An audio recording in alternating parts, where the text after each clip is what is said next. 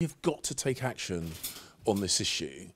I mean, there are people smugglers. These are criminals. Well, they are perpetrating an evil, and we've got to do something about it. And for those people who are blocking or attempting to block the Rwanda bill going through the House, I would say that unless they're able to put forward some credible alternative as a deterrent, then they should let me deploy this alongside the other things that we're doing to deter people from making this crossing, to break the business model of these people smuggling gangs. What's your message to Keir? Because he says he's going to tear this policy up if it comes into force and he gets into number 10. Well, look, the thing that really strikes me about the Labour front bench is they are attempting to perpetrate a con on the British people. So they're talking tough, and yet when push comes to shove, when it actually comes to voting for stuff, they have voted against every single measure to tighten our borders. So they say they're going to break the people smuggling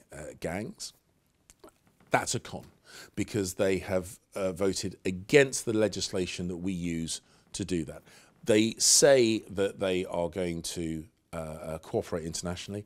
That's a con, because they know we are already doing it. What I've said to the Labour front bench is that this newfound fervour for border control is in sharp contrast with all the actions they have taken. They voted against it again and again and again, and the British people, they can see it's a con and they can see through it.